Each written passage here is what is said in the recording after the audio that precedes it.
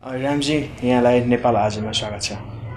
नेपाल आज परिवारलाई धेरै धेरै धन्यवाद। के गर्दै हुनुहुन्छ आजभोलि?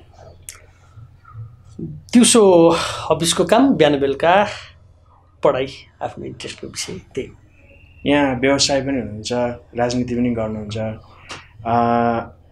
अहिले भर्खरै नेपालमा चलिरहेको पोलिटिकल कन्डिसनलाई चाहिँ यहाँले एज अ युवा नेताले चाहिँ कसरी विश्लेषण गरिरहनु भएको छ, कसरी लिइरहनु भएको छ तपाईँले? पोलिटिकल कन्डिसन भन्नाले प्रधानमन्त्री शेरबहादुर देउपाले भारतको भ्रमण गर्दै हुनुहुन्छ। बाढी पीडितले केही ठाउँ थुप्रै ठाउँमा तहस नहस स्थिति बनाएको छ, विशेष गरी तराईमा अलिकति त्यसले प्रभावित गरेको छ। बढी महत्त्वपूर्ण चाहिँ यो देउबाको भारत भ्रमण र त्यसले लिने एजेन्डाहरू के हुन सक्छन् भनेर भर्खरै चीनको पनि अलिकति चासो बढेको जस्तो लागिराखेको छ। चीनको उप प्रधानमन्त्री भर्खरै नेपाल भ्रमण गरेर फर्किनु भएको छ। यही विषयहरू नै हो, अरू त छैन। अहिले म पोलिटिकली रूपमा एक्टिभ नभए पनि पोलिटिकली रूपमा सचेत चाहिँ छु। यहाँले पनि विशेष गरी कम्युनिस्ट ब्याकग्राउन्ड भएको मान्छेहरूले चाहिँ धेरै अध्ययन अनुसन्धान गर्ने गरे हुन्छ। यहाँको पनि अध्ययन अनुसन्धानमा अलिकति धेरै नै लगाव देखिन्छ। यहाँको अध्ययन अनुसन्धान र यहाँको एनालाइसिसमा चाहिँ भर्खरै भएको चाइनाको उप प्रधानमन्त्रीले नेपालको भ्रमण गर्नुभएको छ। यसलाई चाहिँ कसरी लिनु भएको छ तपाईँले? यसपालि मैले अलिकति फरक पाटो देखेको छु चाइनाको। विशेष गरी नेपालमा त्यो विषयहरू अलिकति कम उठान भएको हो कि वा नेपालको मिडियाहरूले विशेष गरी पोलिटिकली सेक्टरमा पनि त्यसलाई सही एङ्गलिङ त्यतापट्टि किन गइराखेका छैन भनेर म आफै पनि त्यो विषयमा केही खोज अनुसन्धानहरू गरिराखेको छु। मूलतः चाइनाको अहिलेको ट्रेन्ड चाहिँ पहिलाको ट्रेन्डभन्दा फरक ढङ्गले अगाडि बढिराखेको छ। त्यो भनेको चाइनामा मूलतः विशेषतः 1949 मा त्यहाँ चाइनामा चाहिँ जनवादी क्रान्ति भयो माओ सेतुङको नेतृत्वमा। 25-30 वर्ष त्यसले राम्रोसँग चाहिँ राजनीतिक रूपमा आफूलाई सबल बनाए पनि त्यो आर्थिक र सांस्कृतिक रूपमा चाहिँ त्यो त्यति धेरै उल्लेखनीय सफलताहरू त्यहाँको चिनिया कम्युनिस्ट पार्टीले प्राप्त गर्न सकिराखेको थिएन। र चिनिया सांस्कृतिक क्रान्ति पछाडि विशेषतः माओ सेतुङको मृत्यु पछाडि चीन चाहिँ विशेष गरी 4 जना अहिलेसम्म हामीले हेऱ्यौँ भने सी जिङपिङसँग आइपुग्दाखेरि 4 जना राष्ट्रपतिहरूले त्यसमा महत्त्वपूर्ण योगदानहरू गरेका छन्। त्यसमा डेङ स्याओपिङको चाहिँ जो माओ सेतुङ लगत्तै आउनुभयो, उहाँको ट्रेनले चाहिँ चाइनालाई राजनीतिक रूपमा न्युट्रल राखेर आर्थिक रूपमा आर्थिक उदारीकरणको एउटा चाहिँ बजार, खुला बजार अर्थतन्त्र र विश्वव्यापी रूपमा चाहिँ चाइनालाई जोड्ने कुरासँग डेङ स्याओपिङले चाहिँ त्यो अवधारणा र कन्सेप्ट ल्याउनु भयो। त्यसले चाहिँ विच्छेद भएको चाइनाको अर्थतन्त्रलाई उकास्नको लागि, चाइना जनजीवनलाई माथि ल्याउनको लागि ठुलो भूमिका निर्वाह गर्यो। यसरी उहाँहरू त्यो राजनीतिक रूपमा न्युट्रल भइदिनु भयो कि चाइनाको त्यति बेला अहिले पनि तपाईँ हामी भन्ने गर्छौँ इन्डियाले 1970 को दशकमा दुईवटा इन्डियाको इन्टेलिजेन्स ब्युरोले दुईवटा महत्त्वपूर्ण काम गर्यो भनेर भनियो। विशेषतः बङ्गलादेश र पाकिस्तानलाई टुक्र्यायो उसले। दोस्रो चाहिँ सिक्किमलाई, एउटा स्वतन्त्र राज्य सिक्किमलाई विलय गर्यो। यो दुईवटै घटनाहरूमा चाहिँ चाइना मौन थियो। किन भन्दा चाइना आफै आन्तरिक रूपमा पनि अत्यन्तै कमजोर अवस्थाबाट भर्खरै त्यहाँ सांस्कृतिक क्रान्ति को पनि अन्त्यतिर पुगिराखेका थियो। चाइना आफैले बाहिर त्यति धेरै चासो चिन्ता लिन सक्ने अवस्थामा चाइना थिएन। त्यसैले डेङ स्याओपिङले चाहिँ जापानीहरूले विशेष गरी जापानी साम्राज्यवादले चाहिँ चाइनामा एउटा ठुलो उथलपुथल, चाइनामा शोषण, विभेद, दोस्रो विश्वयुद्धमा ठुलो अत्याचार गरेको थियो। त्यो सबै अत्याचारलाई बिर्सिएर अहिले पनि जापानिजहरू चाइनिजहरू जापानिजहरूलाई अत्यन्तै हेट गर्छन् त्यहाँका जनताहरू। त्यस्तो स्थितिलाई बिर्सिएर डेङ स्याओपिङले चाहिँ पहिलो पटक जापानको सबै खालका सीमा विवाद, राजनीतिक सबै खालका विवादहरूलाई थाँती राखेर जापानको आर्थिक भ्रमण गर्नुभयो। चाइनाको अर्थतन्त्रलाई उकास्नको लागि त्यो एकदमै ठुलो फलदायी सिद्ध भयो। किनभने त्यति बेला जापान टेक्नोलोजीमा एकदमै अगाडि थियो र चाइनाको अर्थतन्त्रलाई माथि उकास्नको लागि पहिलो पूर्वाधार भनेको टेक्नोलोजी थियो। जापानबाट चाइनाले टेक्नोलोजी सिक्न चाहन्थ्यो, जुन कुरामा डेङ स्याओपिङको भ्रमण लगत्तै जापानमा भएका अन्तर्राष्ट्रिय ठुल्ठुला कम्पनीहरू, सोनी भन्नुहोस्, टाटा भन्नुहोस्, ठुल्ठुला कम्पनीहरू चाहिँ चाइना जाने बाटो खुल्यो। चाइनामा चाहिँ अन्तर्राष्ट्रिय बजारका ठुल्ठुला चाहिँ कम्पनीहरू प्रवेश गरिसके पछाडि त्यसले चाइनिजहरूले त्यो टेक्नोलोजी पनि सिके र बजार पनि सिके। त्यसले चाइनालाई ठुलो लाभ गर्यो। यो त इतिहासको बाटो भयो। मैले यहाँलाई सोध्न खोजेको प्रश्न चाहिँ चाइनाको डिप्टी प्राइम मिनिस्टर चाहिँ नेपाल भर्खरै भ्रमण गर्नुभएको छ, त्यसको कूटनीतिक अर्थ, रणनीतिक अर्थ र व्यापारिक अर्थ के लाग्न सक्छ? त्यसले चाहिँ नेपाललाई के घाटा हुन्छ, के फाइदा हुन्छ? म यो जोड्न खोजिराखेको छु। हामी यो इतिहासलाई छोडेर भविष्यको मार्गहरूलाई, भविष्य कता जाँदैछ भनेर भन्न सक्दैनौँ। या हामीले आजसम्म कति दिशा तय गऱ्यौँ, कति दूरी पार गऱ्यौँ भन्ने कुराले अब हामी कता जाँदैछौँ भन्ने कुरा चाहिँ निर्दिष्ट गर्छ। त्यसकारण म यो कुरा जोड्छु। देङ स्याओपिङको योगदान अलि बढी भएको हुनाले उनको बारेमा अलि बढी मैले चर्चा गरेँ होला। त्यसपछि देङ स्याओपिङको आर्थिक उदारीकरणको नीति एकदमै सबल भयो, सक्सेसफुल भयो। चाइनालाई त्यसले ठुलो लाभ दियो। त्यसपछि ज्याङ जमिन आउनुभयो। ज्याङ जमिनले पनि चिनियाहरूको सामाजिक स्तर उकास्ने काम, विशेष गरी चिनियाहरूको सामाजिक उत्पादनशीललाई चाहिँ उकास्ने काम गर्नुभयो। त्यो कार्यक्रम ल्याउनुभयो उहाँले। त्यो कार्यक्रम पनि एकदमै सक्सेसफुल भयो। त्यसले पनि चाइनाको अर्थतन्त्रलाई ठुलो टेवा दियो। विशेष गरी उहाँहरूको जुन खालको अब हामी राजनीतिक रूपमा अलिकति न्युट्रल भएर आर्थिक रूपमा मात्रै केन्द्रित हुने भन्ने कार्यक्रमलाई नै त्यसले चाहिँ ठुलो योगदान गर्यो। त्यसपछि हुजिनताओ आउनुभयो। हुजिनताओको आफ्नो कार्यकालमा पुरै रूपमा वैज्ञानिक अनुसन्धान र टेक्नोलोजीमा मात्रै केन्द्रित हुनुभएको देखिन्छ। उहाँको पनि त्यो प्रोग्रामहरू चाहिँ एकदमै सक्सेसफुल भएर आयो। अब हुजिनताओपछि अहिले हामी सी जिनपिङ चाइनाको राष्ट्रपति हुनुहुन्छ। मैले अघि तपाईँले भन्न खोज्नु भएको सन्दर्भ यो इतिहाससँग अलिकति जोड्न खोजिराखेका थिएँ। सी जिनपिङले चाहिँ अहिले यो कार्यक्रम वान बेल्ट वान रोड भन्ने उहाँको यो कार्यकालको सबैभन्दा महत्त्वकांक्षी प्रशिक्षित खालको कार्यक्रम हो OBR। यसले चाहिँ सिङ्गो दक्षिण एसियामा यसले दुईवटा ठुलो अर्थ राख्छ। त चिनिया प्रधानमन्त्री वाङ याङको नेपाल भ्रमणको पनि त्यही अर्थसँग जोडिएको छ जस्तो लाग्छ मलाई। त्यो भनेको चाइना अब ब्रोइलर कुखुरा मात्रै भएर बस्ने छैन। वा ब्रोइलर कुखुराले खान्छ, मोटो हुन्छ, त्यो बस्छ, तर त्यसको केही पनि अरू विषयहरूमा त्यसको चाहिँ एउटा बिक्री हुने बाहेक अरूमा त्यसको काम लाग्दैन। वा राजनीतिक रूपमा न्युट्रल भएको, ठुल्ठुला घटनाहरूमा पनि न्युट्रल भएको, विशेषतः देङ स्याओपिङको कार्यकाल पछाडि राजनीतिक रूपमा पुरै न्युट्रल भएको चाइनाले अब राजनीतिक रूपमा सामरिक आफूलाई फैलाउन खोजिराखेको छ। यो चाहिँ वान बेल्ट वान रोडको कन्सेप्टले यसलाई इन्डियाले अस्वीकृत गरेको छ। पाकिस्तान यो एकदम ब्लाइन्ड सपोर्टर हो यो दक्षिण एसियामा। र नेपालका 3वटा प्रधानमन्त्रीहरूले महत्त्वपूर्ण साझेदारी गरेका छन् चाइनासँग। त्यसमध्येमा चाहिँ सुशील कोइराला प्रधानमन्त्री हुँदाखेरि उनले चाहिँ एसियाली विकास बैङ्कको कन्सेप्टमा चाइनालाई सघाउनु भएको थियो। त्यसमा एउटा एग्रिमेन्ट भएको छ। दोस्रो केपी ओली प्रधानमन्त्री हुँदाखेरि यो पारवहन अधिकार र व्यापारिक केही सम्झौताहरू भएको छ। तेस्रो प्रचण्डले चाहिँ यो OBRमा एग्रिमेन्ट गर्नुभएको छ। प्रधानमन्त्री प्रचण्डले पनि यो तीनवटै कुराले चाहिँ दक्षिण एसियामा चाइनाले आफ्नो प्रभुत्व बढाउन खोजिरहेको र त्यो जुन कन्सेप्ट अहिले आएको छ सी जिनपिङको, अरू सबै राष्ट्रपतिहरू सक्सेस हुने, सी जिनपिङ चाहिँ असफल हुने भन्ने कुराले उहाँहरू त्यो त्यसरी अगाडि बढ्नु होला जस्तो मलाई लाग्दैन।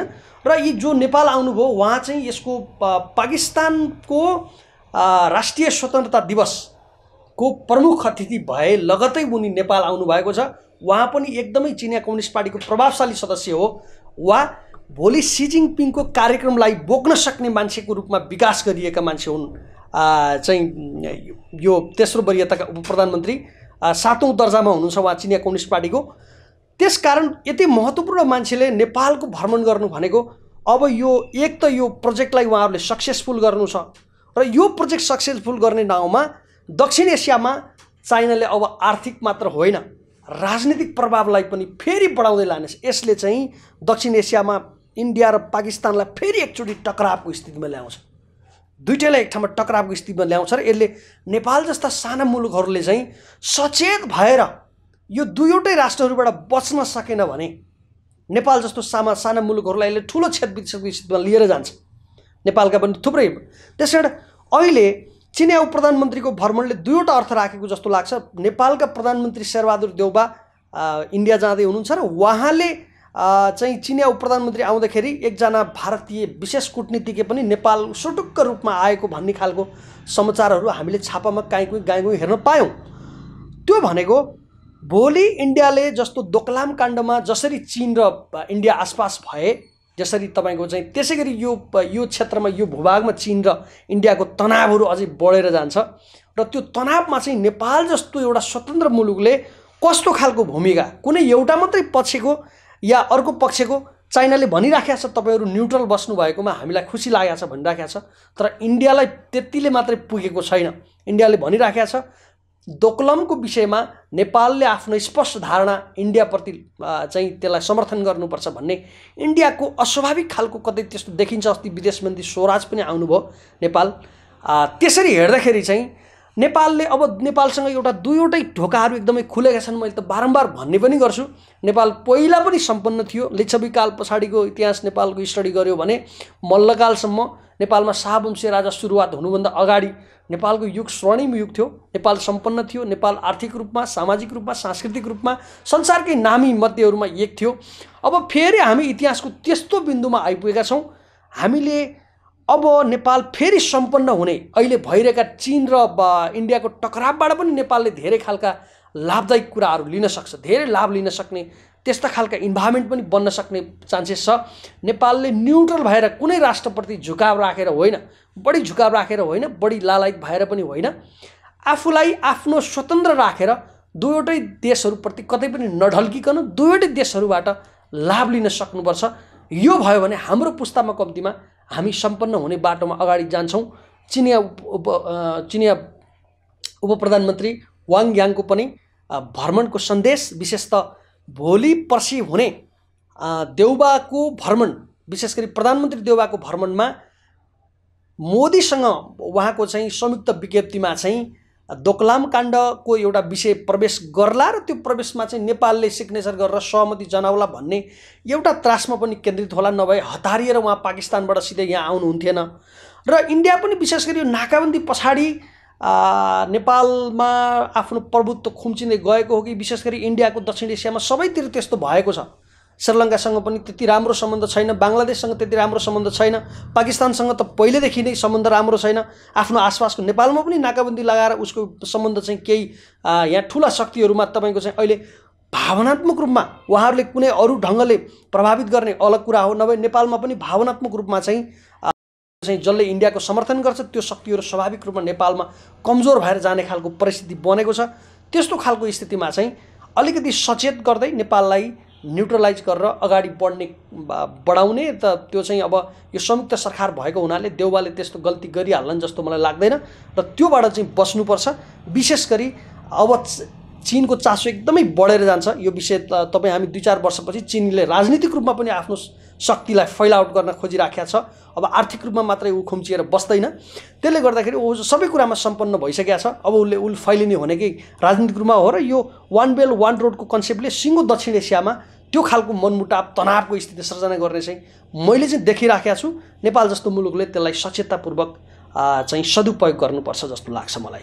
आगामी दिनमा भारत भनेको चाहिँ चीनको एकदमै ठुलो व्यापारिक साझेदार हुन सक्ने मुलुक भयो। अनि चाइनाको नेपालमा उपस्थिति चाहिँ भारतको टाउको दुखाइ भयो भन्ने पनि गरिन्छ। के चाइनाले चाहिँ भारतलाई चिड्याएर नेपालको हित हुने काम गर्ला र? अब चाहिँ गर्छ जस्तो लाग्छ मलाई।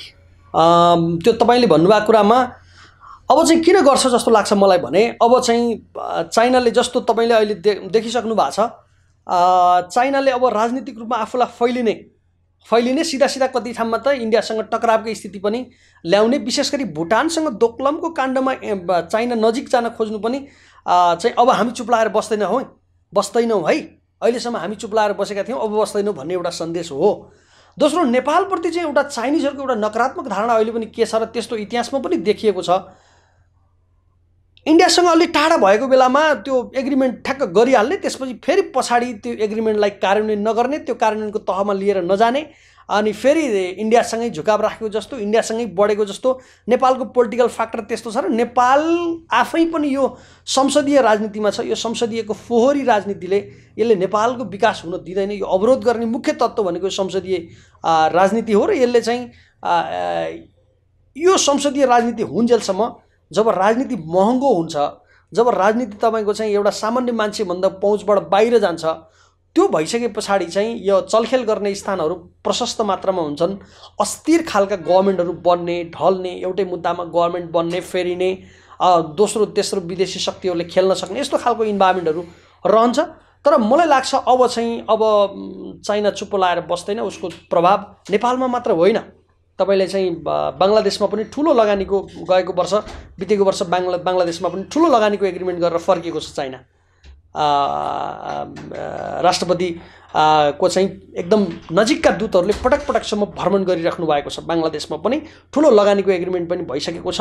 श्रीलङ्कामा त अलरेडी चाइनाले चाहिँ यो लिट्टे काण्डलाई दबाउनेदेखि अरू चिजहरूमा उसको ठुलो लगानी छ। श्रीलङ्कामा ठुला चाइनिज लगानीकर्ताहरू भित्रिसकेका छन् र नेपालमा पनि त्यो अब बढेर जान्छ। त्यो मलाई त्यस्तो लाग्छ, त्यो उनीहरू अब चुप लाएर बस्लान् जस्तो लाग्दैन।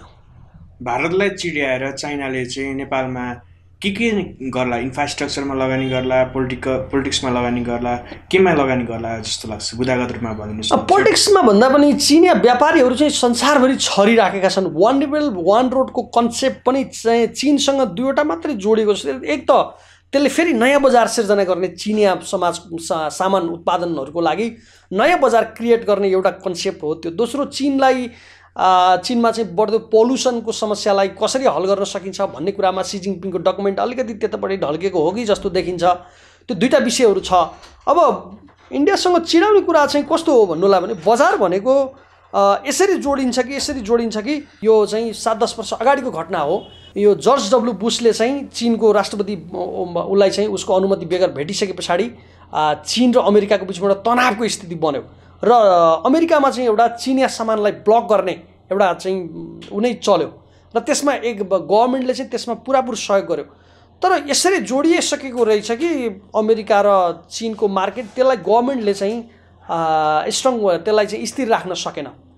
त्यो 17-20 दिन पछाडि नै नाकाबन्दी खोल्न विवश भयो। राजनीतिक रूपमा एग्रिमेन्ट नभइकन, केही नभइकन त्यो स्वतः नेपालमा जसरी नाकाबन्दी खुलेको थियो, नाकाबन्दी लाग्यो, नाकाबन्दी खुल्यो, त्यसै गरी चिनिया समाज चाहिँ चिनिया सामानलाई ब्लक गर्ने पोलिसी आयो, तर त्यो ब्लक भइराख्न सकेन। बजार त्यसरी जोडिएको छ अहिले। र यो मलाई लाग्छ यो तपाईँको पछिल्लो समय विकास भएको पुँजीको कुनै नागरिकता हुँदैन। हेर्नुहोस्, लगानीको कुनै नागरिकता हुँदैन। तपाईँ हामीले सोचेको जस्तो लगानीकर्ताहरू जति छन् तिनले राष्ट्रको कुरा त्यति धेरै गर्दैनन्। त्यस्तो गर्ने भएदेखि अमेरिकाका ठुल्ठुला मल्टिनेसनल कम्पनीहरू चीनमा छन् अहिले। त्यसले यसको चाहिँ विशेष नागरिकता, पुँजीको विशेष नागरिकता हुँदैन। उसको उद्देश्य भनेको अतिरिक्त मूल्य उत्पादन गर्ने हुन्छ। त्यो जहाँबाट मुनाफा निकाल्न सक्छ ऊ त्यो क्षेत्रमा गइहाल्छ। त्यसले चाहिँ त्यो राज्यका अंकुशहरूलाई, राज्यका उहरूलाई मात्रै, बाउन्ड्रीहरूलाई मात्रै ताकेर बस्ला जस्तो मलाई लाग्दैन। इन्डियामा पनि आउँछ। इन्डिया र तपाईँको चाइनाको तनाव तपाईँको चाहिँ बढ्दै जाँदाखेरि इन्डियामा त्यस्तो मुद्दा आउन सक्छ। तपाईँले हेर्नु होला, हेर्दै जानु होला। मैले अहिले भनेको छु तपाईँलाई, यो चाहिँ तनाव जति बढ्छ इन्डियामा चाहिँ चिनिया सामानलाई ब्लक गर्ने, चिनिया सामानलाई बहिष्कार गर्ने कुराहरू बढेर जान्छ। तर त्यो स्थापित हुँदैन। व्यावहारिक रूपमा स्थापित हुन धेरै गाह्रो छ। किन चिनिया सामानलाई प्रतिस्पर्धा गर्ने, त्यो स्तरमा चाहिँ त्यो स्ट्यान्डमा अरू चाहिँ सामानहरू उत्पादन गर्ने या त्यो लागत मूल्यमा चाहिँ त्यो गर्ने अहिले तत्कालै त्यो इन्डियामा सम्भव छैन। तत्कालै बढेर जाला त्यो अलग कुरा हो। तर तत्कालै इन्डियाले चाइनाका सबै सामानलाई रिजेक्ट गरेर आफ्नो अर्थतन्त्रलाई रेगुलेट गर्न सक्छ जस्तो मलाई लाग्दैन। त्यसले ती कुराहरूलाई राजनीतिक रूपमा जोडेर राखिराख्छ भन्ने कुरामा मलाई खास विश्वास छैन। मैले भन्न खोजेको चाहिँ चीनले चाहिँ इन्डियालाई चिड्याएर कुन सेक्टरमा लगानी गर्ला? एउटा यहाँले भन्नुभयो व्यापार विस्तार भयो, अनि अरू कुन हुन सक्छ? ब्यालेन्सै गर्छ। ब्यालेन्सै चिड्याइ पनि किन हाल्छ र? ब्यालेन्सै गर्छ, उसले सक्दो ब्यालेन्स गर्छ होइन। तर चाहिँ इन्डिया चिडिन्छ कि भन्ने आधारमा चाहिँ अब ऊ चाहिँ निष्क्रिय भएर चाहिँ बस्दैन भन्ने मात्रै मेरो कुरा हो। इन्डिया चिडिन्छ भन्ने त उसलाई थाहा थियो। दोकलाम जाँदाखेरि नै दोकलाममा जुन रोड चाहिँ इन्फ्रास्ट्रक्चरको कामहरू भइराखेको छ त्यो त्यति बेलै चाइनालाई थाहा थियो इन्डिया चिडिन्छ भन्ने कुरा। तर ऊ गयो, तर गइराखेको छ। त्यस कारणले गर्दाखेरि त्यो मात्रै प्रमुख विषय होइन, त्यो विषयसँग जोडिएर चाहिँ उनीहरूले ब्यालेन्स गर्न सक्दो चाहिँ। चिनिया उप प्रधानमन्त्री नेपाल आएपछि नेपालमा चाहिँ चिनिया चासोहरू बढेको देखिन्छ, अनि भारतको पनि कूटनीतिक सक्रियता पनि बढेको होला नि त। यसलाई चाहिँ कसरी लिनु भएको छ? हो, मैले भनेको त्यही नै हो। चीन जति धेरै एक्टिभ हुन्छ इन्डिया त्यति धेरै एक्टिभ नहुने कुरै भएन। इन्डियाले त हिजोदेखि नै यो त चाहिँ आफ्नो छोरा आफ्नो भाइ आफ्नै प्रान्त जस्तो गर्छ नेपाललाई। ठुल्ठुला चाहिँ कूटनीतिज्ञहरूले आफूलाई त नेपाल फलक अलग्गै राष्ट्र हो जस्तो नलाग्ने प्रतिक्रियाहरू दिल्लीमा दिने गर्छन्। हामी त्यस्तो कहिलेकाहीँ सुन्ने गर्छौँ होइन। केही समय अगाडि तस्लिमा नसरिनले 2-4 वर्ष अगाडि त्यस्तो व्यङ्ग्य पनि गरेकी थिइन्, नेपाल जान पनि कुनै पासपोर्ट लाग्छ र भनेर। त्यसले गर्दाखेरि यो नेपाललाई अलग रूपमा नबुझेको हुनाले इन्डियाको चासो त स्वाभाविक ढङ्गले अर्को मान्छे अर्को राष्ट्र चाहिँ यहाँ छिरोस् भन्ने त उसको हुँदै हुँदैन। त्यसकारण मैले अघि भन्न खोजेको कुरा त्यहीँनेरि हो। अब नेपालले त्यो चीनको चासो र इन्डियाको दुवै चासोलाई अधिकतम रूपमा आफ्नो लाभमा प्रयोग गर्ने हो। आफ्नो विकास, आफ्नो समृद्धि, आफ्नो उन्नति ती दुवै राष्ट्रहरूमा तीव्र मात्रामा आर्थिक उन्नति भइराखेको छ। त्यो दुवै राष्ट्रको आर्थिक उन्नतिलाई उनीहरू बीच जति नेपालमा उनीहरू एक्टिभ हुन्छन्, जति सक्रिय हुन्छन्, त्यसलाई नेपालले आफ्नो हामीलाई चाहिएको के हो त्यसको विरुद्धमा प्रयोग गर्ने। यहाँले भन्नुभयो नेपालले चाहिँ यो भारत र चीनको द्वन्द्वमा चाहिँ कूटनीतिक रूपमा निष्क्रियता देखाओस् या मौन बसोस् भन्ने चिनिया चासो छ भन्ने कुरा भयो। तर त्यसको चाहिँ अर्थ के लाग्छ? नेपालले चाहिँ चीनलाई या भारतलाई सहयोग गर्यो भने, समर्थन गर्यो भने तात्विक फरक चाहिँ के पार्न सक्छ? भावनात्मक रूपमा उनीहरू एक अर्काप्रति चिडिने भए, नेपाल जस्तै नेपालले चाइनालाई सपोर्ट गर्यो भने इन्डिया चिडिने भयो, इन्डियालाई सपोर्ट गर्यो भने चाइना चिडिने भयो। तर त्यसको अर्थ चाहिँ के राख्छ र नेपालले के नै प्रभाव पार्न सक्ला र त्यो समर्थन गरेर या विरोध गरेर? होइन, अन्तर्राष्ट्रिय रूपमा यसको ठुलो प्रभाव हुन्छ। एउटा सार्वभौम मुलुकले त्यो दोकलाम काण्डमा विशेष त दुई देशहरू आमुने सामुने हुँदाखेरि त्यस वरपरका देशहरूले कसको पक्ष लियो भन्ने कुराले ठुलो अन्तर्राष्ट्रिय महत्त्व राख्छ। यो सामान्य कुरा होइन। त्यस कारणले गर्दाखेरि इन्डियाले पनि र चाइनाले पनि न्युट्रल बस्दियोस् भनेर, इन्डियाले हाम्रै पक्ष लिदियोस् भनेर विशेष रूपमा त्यहाँ चाहिँ केन्द्रित हुने कुरा त्यही विशेष महत्त्व राख्ने भएर नै हो। यसको ठुलो अन्तर्राष्ट्रिय महत्त्व छ। जस्तो नेपालमा चाहिँ एन्टी इन्डियन थट्सहरू एकदमै धेरै नै छ। धेरै मान्छेहरूले चाहिँ के पनि सोच्छन् भने चाइनाको फौज नेपालमा आइदियोस् अनि इन्डियालाई आक्रमण गरोस्, कोशी ब्यारेजलाई बम पड्काइदियोस् भन्ने पनि धेरै मान्छेहरूको चाहना छ। यो कुरा चाहिँ यो समाजमा उठ्ने गरेको कुराहरू हुन्छ। चिया गफमा पनि उठ्छ, पोलिटिकल्ली पनि कहिलेकाहीँ नेताहरूले पनि आफ्नो पहुँच देखाउनको लागि, आफ्नो अस्तित्व जोगाउनको लागि एकदम कडा अभिव्यक्ति दिने गरेका छन्। अनि पब्लिकको पनि यसमा चाहिँ अलिकति सहानुभूति जस्तो टाइपको छ होइन। यसले चाहिँ कस्तो असर पार्छ? अब यसले इन्डियाले नै यो कुरामा अलिकति ब्यालेन्स गर्नुपर्छ। चीनसँग हाम्रो धेरै ठुलो रिसिपी। चीन पनि तपाईँले हेर्नुभयो भने चीनले लगानी गरेका देशहरूमा एकदमै राम्रो भएको, एकदमै राम्रो कूटनीतिक सम्बन्ध भएको भन्ने छैन। तर चाइनाप्रति हाम्रो लगाव, हाम्रो चाहिँ अलि बढी भएको किनभने सेक्युरिटीको कारणले नै हो जस्तो लाग्छ मलाई। इन्डियाबाट हामी बारम्बार असुरक्षित महसुस गरिराखेका छौँ। इन्डियाले आफूलाई अभिभावकको रूपमा, हाम्रो अभिभावकको रूपमा, हाम्रा सबै समस्याहरूको समाधानकर्ताको रूपमा प्रस्तुत गर्ने प्रयत्न गर्छ। त्यो गरोस् नगरोस्, जति उसले चाहिँ व्यावहारिक रूपमा, प्र्याक्टिकल रूपमा गरोस् नगरोस् त्यस्तो गर्छ।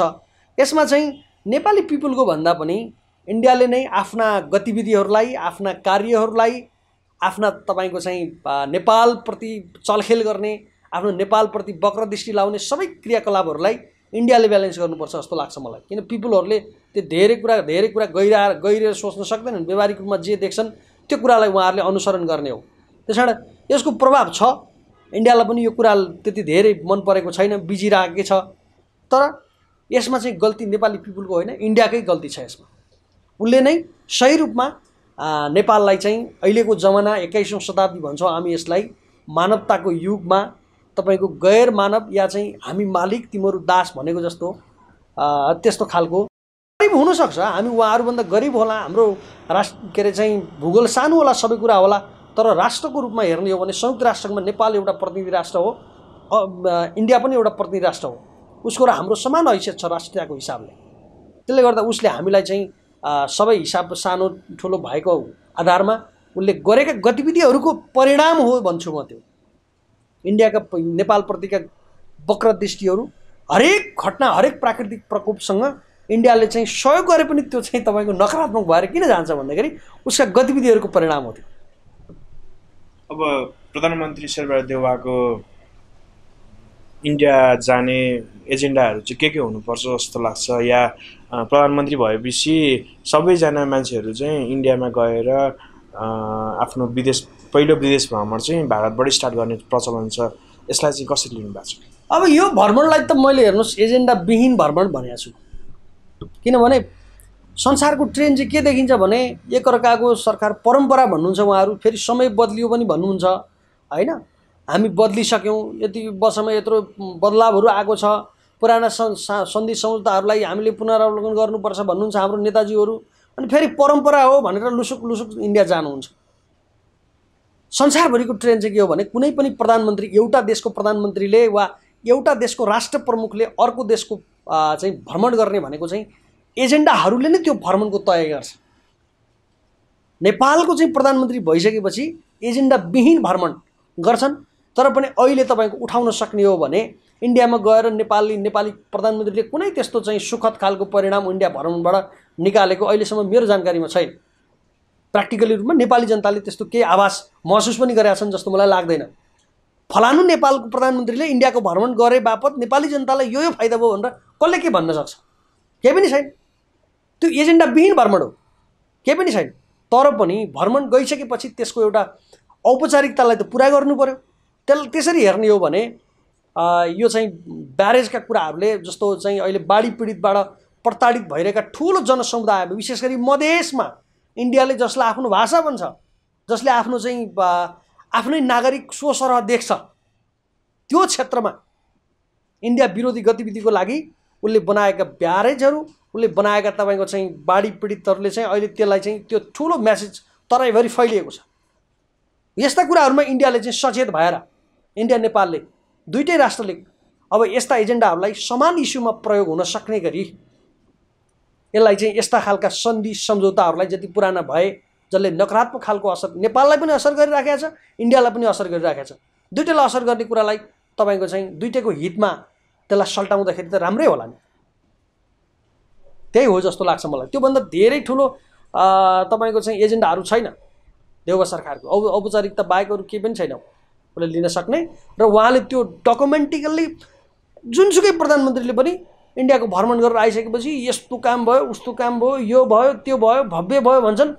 हरेक प्रधानमन्त्री म 10-15 वर्षदेखि हेरिराखेको छु, मैले पनि सचेत रूपमा हेर्न थालेको 10-15 वर्ष भयो होला, तर तात्विक रूपमा फलानु प्रधानमन्त्रीको भ्रमण पछाडि साँच्चीकै यो भयो भनेर मैले चाहिँ आभास गर्न पाएको छैन। त्यो नेपाली कुनै पनि नेपाली जनताले आभास गरेको भन्ने मलाई चाहिँ ज्ञान छैन त्यस्तो। यो तपाईँलाई मेरो अन्तिम प्रश्न हो। भारतबाट चाहिँ तपाईँले एज अ राजनीतिज्ञ, एज अ नेपाली नागरिक, एज अ पोलिटिसियन के अपेक्षा गर्नुभएको छ? कस्तो सम्बन्ध चाहिँ भारतले नेपालमा स्थापना गरे हुन्थ्यो, कस्तो व्यवहार चाहिँ भारतले नेपाललाई गर्दै हुन्थ्यो जस्तो तपाईँलाई लाग्छ?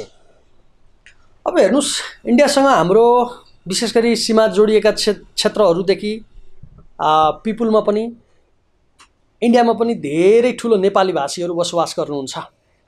नेपालमा पनि इन्डियाको संस्कृति, इन्डियाको कल्चर मिल्दोजुल्दा धेरै समुदायहरू हुनुहुन्छ।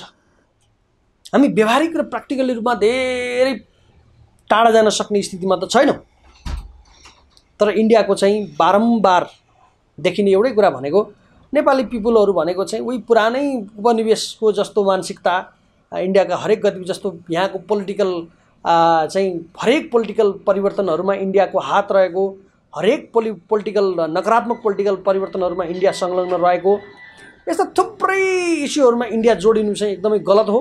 उसले चाहिँ त्यसमा आफूलाई होइन नेपालप्रति जस्तो तपाईँले अहिले हेर्नुभयो इन्डियामा गोर्खाल्यान्ड आन्दोलन चर्किराखेको छ, जबरजस्ती तपाईँको चाहिँ ब्यानर्जी सरकारले नेपालको यसमा संलग्नता छ भनिराखेको छ, तर नेपालको कुनै पनि पिपुलले, कुनै पनि आन्दोलनले, कुनै पनि पार्टीले, पोलिटिकल पार्टीले, कुनै पनि नेताले गोर्खाल्यान्ड आन्दोलनप्रति ऐक्यबद्धता जनाएको, समर्थन जनाएको, नेपाल सरकारले त्यस्तो कुनै संलग्नता देखाएको मलाई थाहा छैन।